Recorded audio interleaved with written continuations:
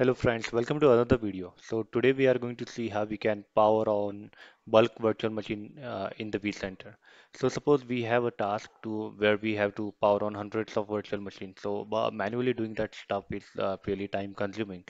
So we have come up with a script. So we can use this to power on the virtual machine in the vCenter.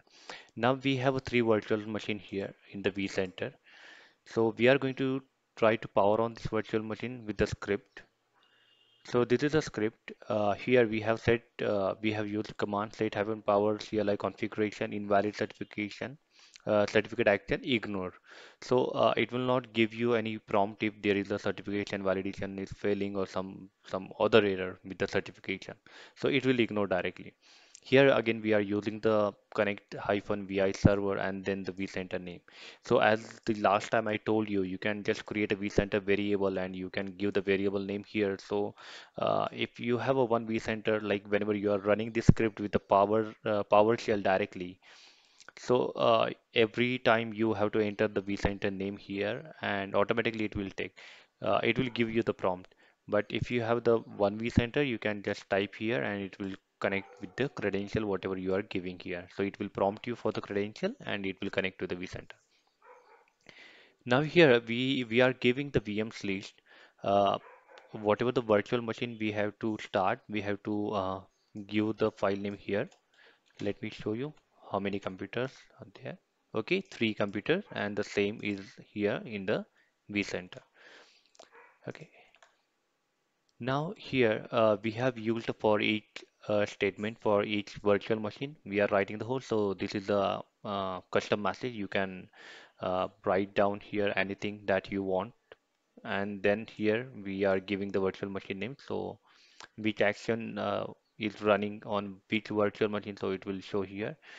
So here we have added extra thing, foreground color, and I have used dark green. So whenever there will be a message that okay, initiating power on for some XYZ virtual machine, it will show in the dark green color. You can give the red color or something as per your choice. Then we have used here hyphen error action silently continue. So whenever it will give some error in the red mark, right? It's a boring stuff whenever you are running the script. Even the script is working fine, it will give you the warning messages and that in the red color. So to avoid that, we have to use the hyphen error action silently continue. So it will not give you that error. Here we are using the actual command start VM. Hyphen VM is called as a VM name, the variable which is we have used here. Then hyphen confirm false, so it will not wait for your confirmation, it will directly start the virtual machine. Then here we have used sleep for 10 seconds. If you want to use it, you can use it, but suppose there is a multiple virtual machine like 20, 50 or 100 virtual machine, then I may suggest you give the sleep timer. So before powering on the next virtual machine, it will take some pause for the 10 seconds and it will start the next virtual machine. But if you want to, at the same time, if you want to start all the virtual machine, then just remove this. So without waiting time, it will power on the next virtual machine till the end.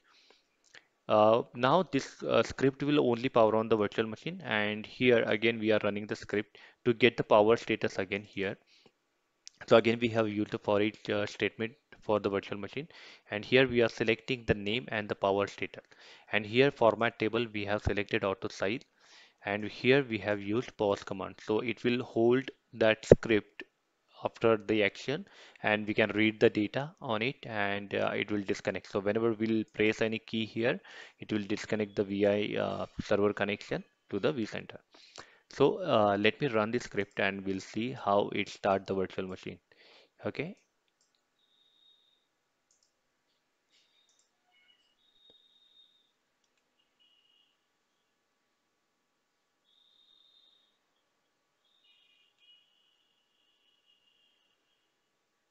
you can see here scope policy, and it is saying ignore invalid certification action ignore.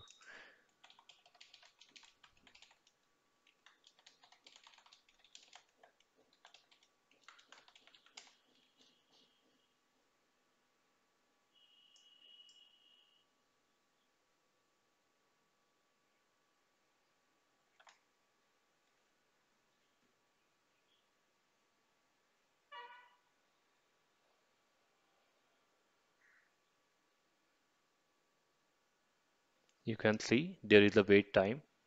So after 10 seconds, it will again start the next virtual machine. So this is how the script will start all the virtual machine in your vCenter according to your need. You just have to edit the text file and you are good to go.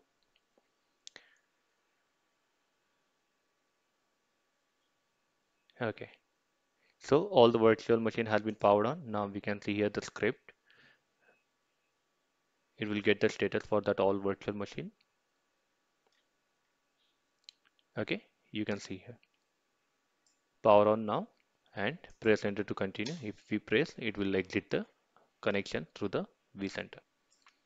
So this is how you can power on the bulk virtual machine. If you have any queries, you can put into the comment box and I'll try to answer that. Thank you for watching the video.